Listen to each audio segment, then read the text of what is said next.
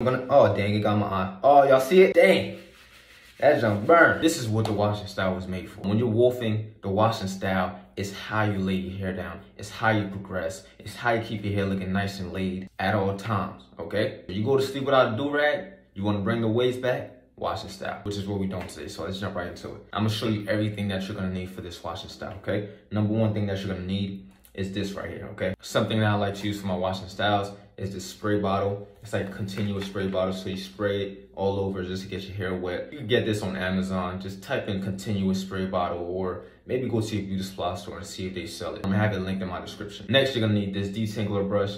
This is going to detangle your wolf. Since you have a lot of hair, it's gonna be tangled up. Use code THEJUICE at checkout to get 10% off your order. Next, you're gonna need a shampoo bar. This right here is gonna get you the best lather possible, okay? You get this at TheWaveEssentials.com as well. Use code THEJUICE at checkout to get 10% off. Next, since you're wolfing, you're gonna need that comb to comb your hair back or comb it forward, whatever you wanna do. Just lift that hair off the scalp. This right here is a must-have. Then you're gonna need a medium brush. Depending on how heavy you're wolfing, you can either use a medium brush or you can use a hard brush, okay? But today I'm gonna use a medium brush because I'm not really wolfing as heavy yet. So I'm gonna stick with my medium brush. I suggest you use a medium brush that you don't use for your main session because water could damage the bristles, okay? So if you have a brush that you really love, don't wash the style with it because it might get damaged. Then you're gonna need a mirror, you know, because you always gotta brush with a mirror. And then last but not least, you're gonna need a do-rag to rag up and then rinse out the shampoo. You can use 2 different do-rags. I love using this do-rag because it keeps my hair nice and laid and silky. This is a satin do-rag, or you can use a mesh do-rag.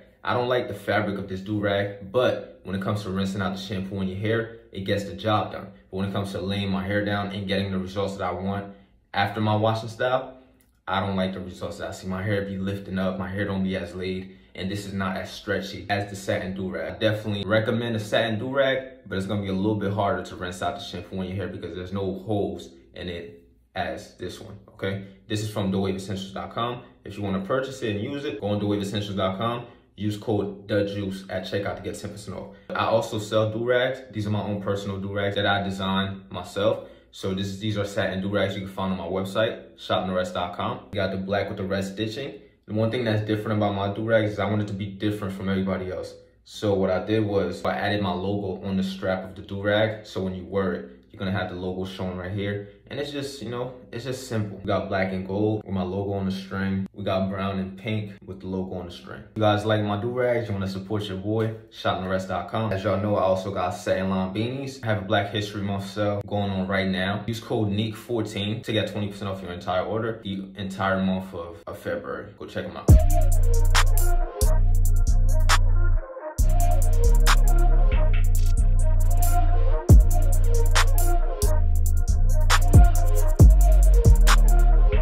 Satin line beanies, shoptherest.com. Let's get it. This my wolf right now, y'all. This is my wolf. I don't know how many weeks this is right here. I lost count. Bro, one side is up, one side is down.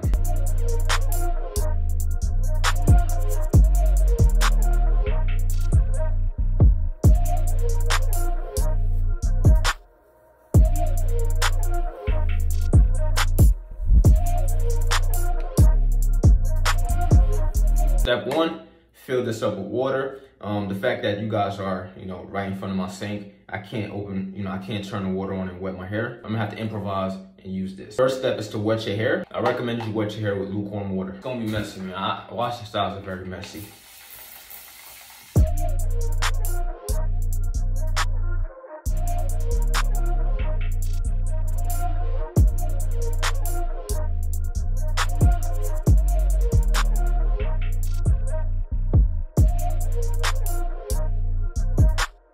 You want to take a shampoo bar, you want to wet that as well, okay?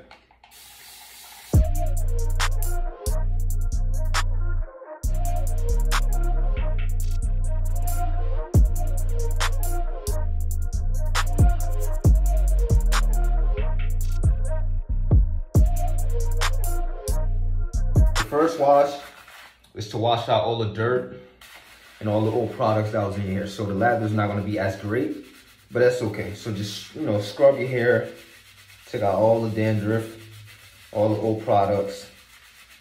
You can see the lather's a little dirty. Oh, dang. Don't let it get in your eyes, y'all, because it almost did. and that's gonna burn, okay? So be careful. You wanna scrub everything, and then you wanna rinse it out after you finish. You feel like you had a good scrub. Try not to use your nails. If you have long nails, don't use your nails because you're gonna hurt your scalp. So if you have long nails, try to use your fingertips. Right now, I clip my nails, so my nails are not that long, so I'm using them. But if you have pretty long nails, be careful. Oh dang, it got my eye. Oh, y'all see it? Dang, that junk burn.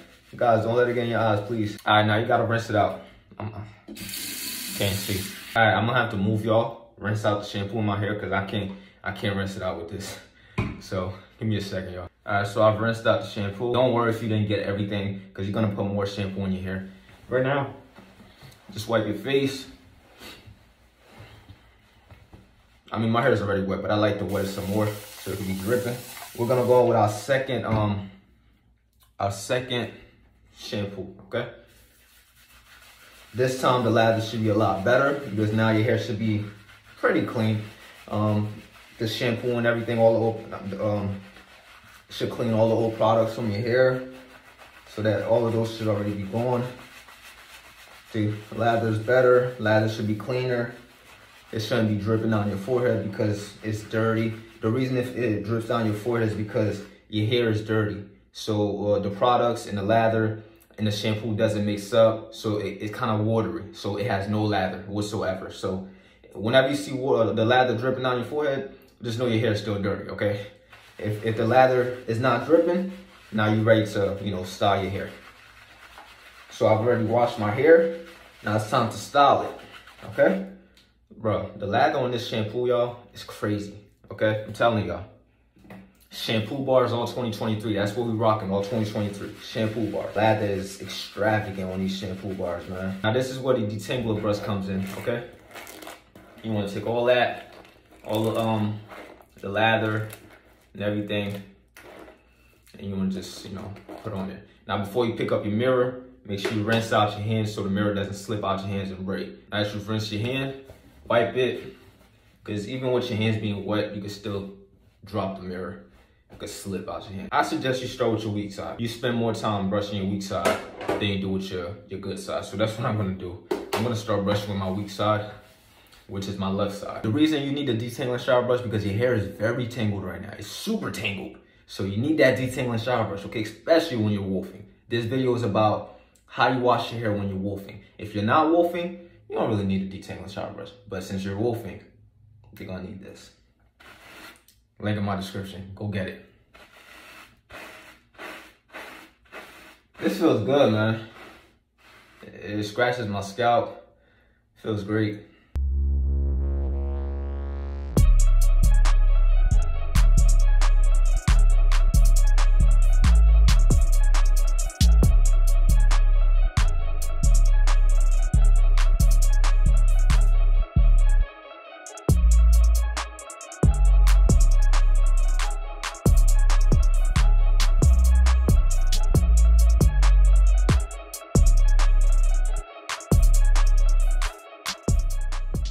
Okay, now that you finished detangling your hair, if you feel like you finished detangling your hair, I think my hair is pretty detangled. I'm gonna take the lather from the brush and you just wanna put it over your hair. Don't waste no lather, y'all. Don't waste it. Keep it in your hair. Because this is clean lather. This is not dirty lather no more. We already washed out the dirty lather. This is clean now. All right, y'all, make sure you clean your detangling shower brush. Now, as the detangling shower brush is nice and clean, put it to the side. This is very important. You're gonna need it. Link in my description. Our next brush, medium brush, okay? I'm gonna wet it. Now, what I like to do, which I don't recommend because you're gonna mess up your shampoo bar, is I like to scrub it, okay?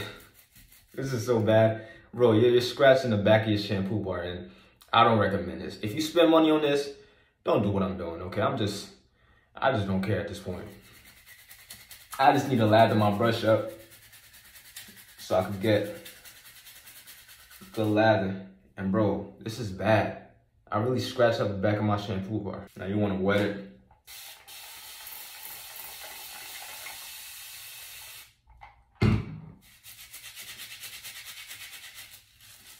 okay? Now, what I don't like about using a regular brush is that it takes away your lather. If you didn't know this, the more bristles the brush has, the less lather you're gonna have.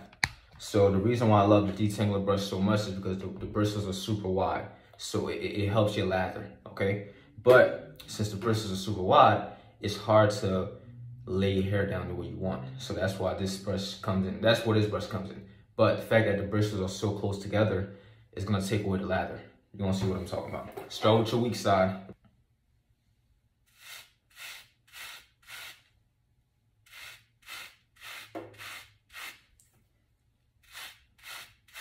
You see how it's taking the lather away? Like, that's annoying. So now you gotta keep adding more soap, more water, just to keep the lather in there. But you'll learn as you go.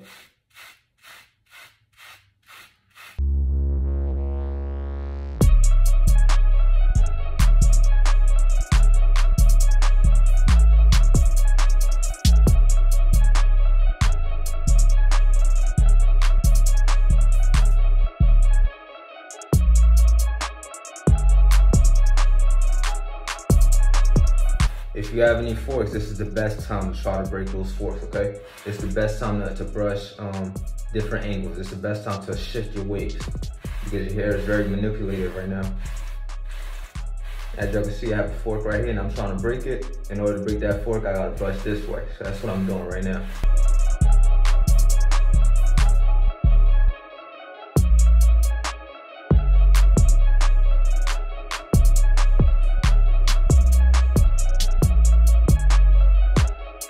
I don't know if y'all can see the difference in lather, but yeah, the lather is nearly gone right now, guys. It's crazy how the bristles play a huge role in your lather. Make sure your crown is laid.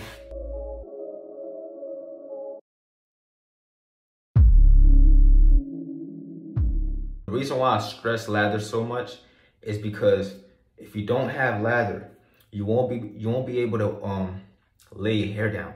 Your hair's gonna be super frizzy. Why? Because water makes your hair frizzy. So if you're brushing with no lather, it's gonna be super hard to lay your hair down. The reason of the washing style is to help lay your hair down. So in order to lay your hair down, you need lather, okay? So I'm gonna show you how to add that lather back to your hair. Grab your shampoo bar, wet your hair.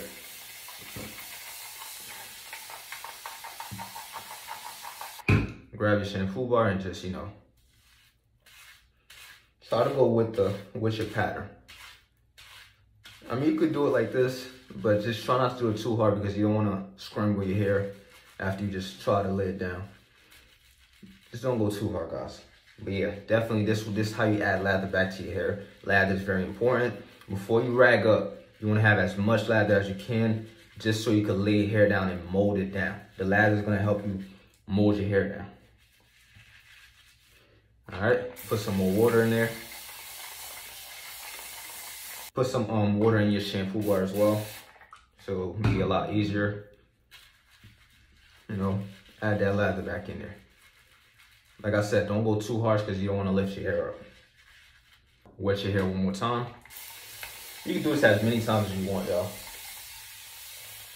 I feel like this is enough for me. Wet your brush. And now, wipe your hands. Pick up your mirror and get to work.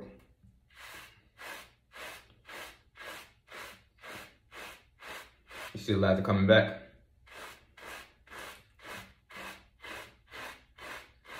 And when you're doing this, you just want to tap. Just tap. Don't go too harsh, because if you tap, the lather's gonna come back a lot faster. Just tap, tap, tap.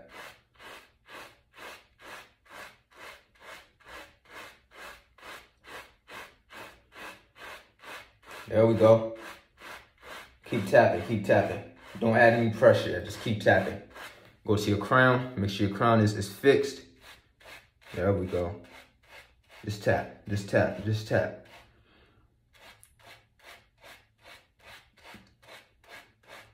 You want to have enough lather to the point where you can still see your waves. Because if you have too much lather, if your lather looks impeccable, then it's going to be hard to see your waves. And another thing is, when you have too much lather, the brush is going to start hydroplaning. You guys know what hydroplaning means? Just like when you're driving with a car and it's too much water, think of the water being lather and think of the car being your brush. That's what's happening. So you're trying to get to the waves, but the brush is not getting down if it gets too much lather, and it's hydroplaning. It's not really doing anything. So it's just gliding with for no reason. So you're just wasting time. So yeah, you want to do this. Get your lather back in there. Make sure you lay your hair down. Now you can start adding some pressure. Now you want to switch sides. Take the lather, put it in your hair. Don't waste any lather, y'all. Don't waste any lather, because it's hard to get lather, okay? Because if you waste it, you're going to have to do that. You're going to have to spray and do all that all over it. You don't want to do that too many times. Do the same thing with the other side. Tap, tap, tap. Wet your brush again. And just tap. Tap, tap, tap. You could take some lather from this side and just, put it on this side. You could steal some lather from this side, it don't matter. I don't think they're gonna be mad. The right side ain't gonna be mad. I need some lather, bro. Let me get some lather, man. Let me get some of your lather, you feel me? Left side needs some lather bad.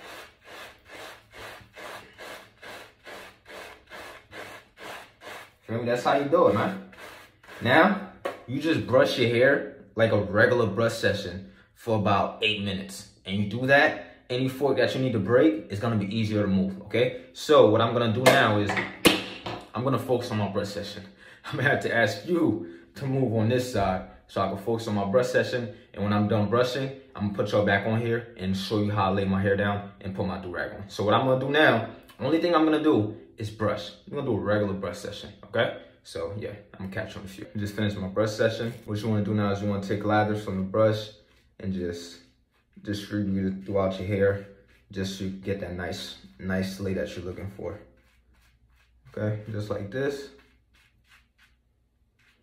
This part is very important. That's how you're gonna lay your hair down and mold it down the way you want.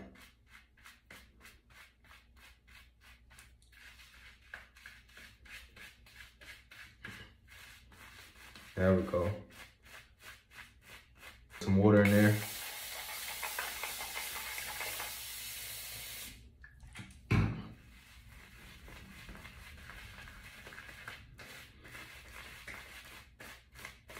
Take your do-rag, the do-rag that you're gonna use. Don't forget to get your do-rags at shopnorest.com. Huge Black History Month sale going on. Use code NEEK14, N-E-E-K 14 to get 20% off your order.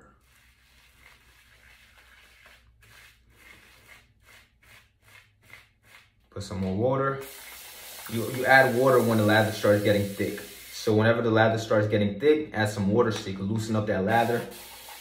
So that way, it will be easier to rinse out whenever you're rinsing out your lather in the shower. I definitely recommend that you get in the shower to rinse out your lather instead of doing it in the sink, It's better to do it that way because you're gonna really wash it out. You wanna wash it out thoroughly. Don't forget, I told you guys to wash your forehead or wash your face before you got to this part, because right now if you do the whole wash and face thing, you're gonna mess up your edges. You don't want to do it now, you want to do it before you start. All right, just keep laying it down. Use your mirror. At this point, I'm not rinsing my hands out no more.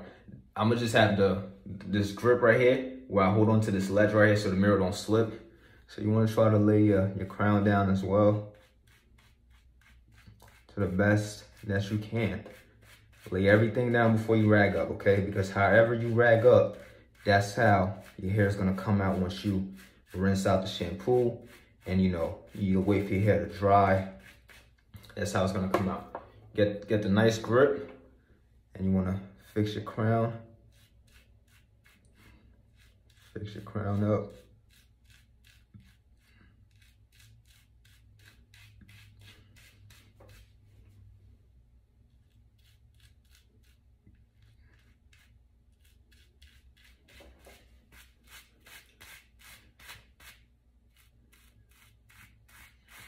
Make sure everything is nice and laid.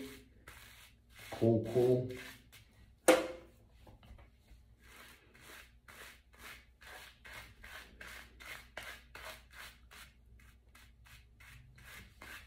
All right. Rag up. Okay. So when you get your hair as late as you want it to, you just throw your do-rag on. This is the best way to tie your do-rag to get the best compression. You could double compress if you want to, but I'm not gonna double compress because I wanna thoroughly wash out the shampoo out of my hair. I'm gonna make sure the do-rag is tight.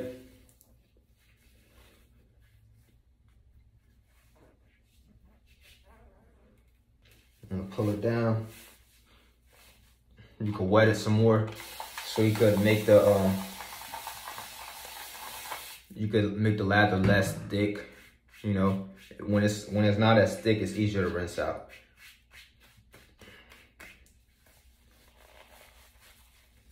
All right, and yeah, that's pretty much it. Now what you're gonna do is you're gonna get in the shower, and when you're rinsing out the shampoo out your hair, while the water's coming down to on your head, you want to just push it down. When you push it down, you're bringing the lather up, and then the water's gonna wash it away. Don't scrub, don't do none of that, because you don't want the do-rag to move around. If the do-rag moves around, your hair's gonna move around under there, and then, you know, you're gonna mess up your washing style. So, like I said before, if you want an easier rinse, you wanna use this do-rag right here because the holes are a lot bigger, you see?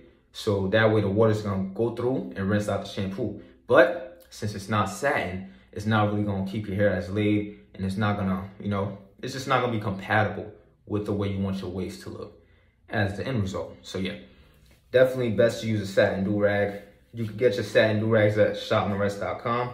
Don't forget, we got a huge Black History Month going on.